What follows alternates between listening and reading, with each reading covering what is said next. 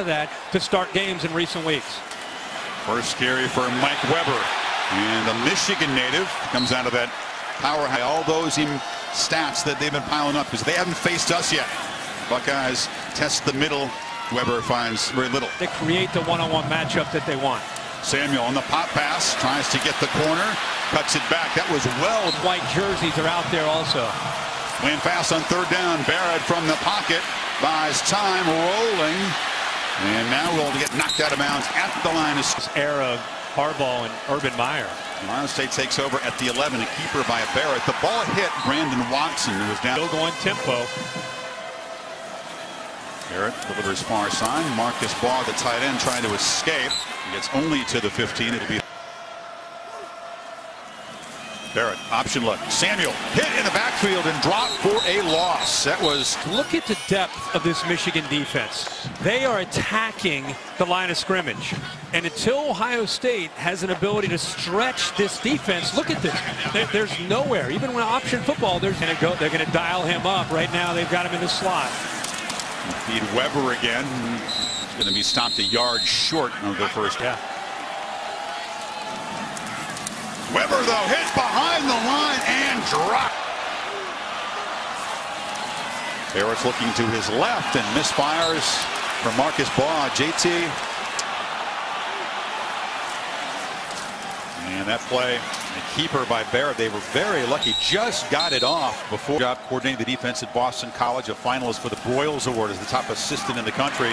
There's a completion over the middle. It's been hard to get the ball to Marcus Baugh, who's playing. He was a great player, but undersized, trying to match up with a big tight end. And you can see the ball, despite the ankle that Sam reported on, still doing a good job.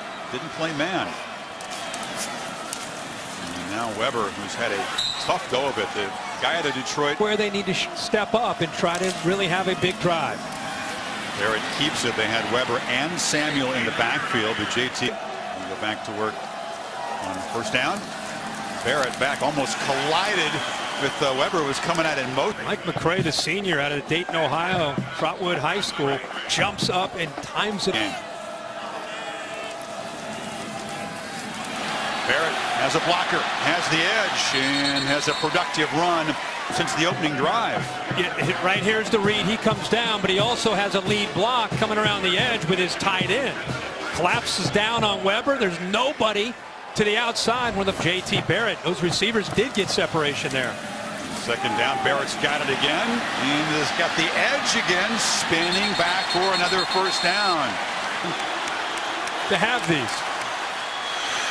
Weber dives for an Ohio State touchdown.